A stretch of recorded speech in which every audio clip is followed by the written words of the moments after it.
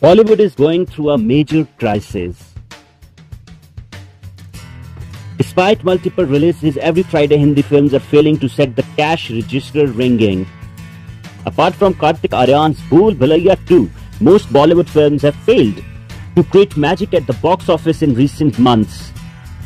Bhool Bhulaiya 2 earned over rupees 200 crore or 1 billion at the box office. Then all hopes were pinned on Yashrajfilms' Shamshera, Ranbirkapoor's first movie in 4 years. The film got mostly negative reviews and failed to create a mark at the box office.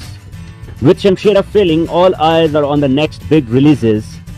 Amirkhan's Lal Singh Chaddha and Akshaykumar's Raksha Bandhan. Both big budget films are releasing on August 11.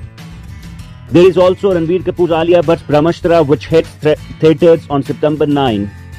Hrithik Roshan and Saif Ali Khan's Vikram Vedha is also a big release of September 2022. With multiple big budget films lined up for release, will Bollywood spell that magic again? So, keep watching Summer Ramzan.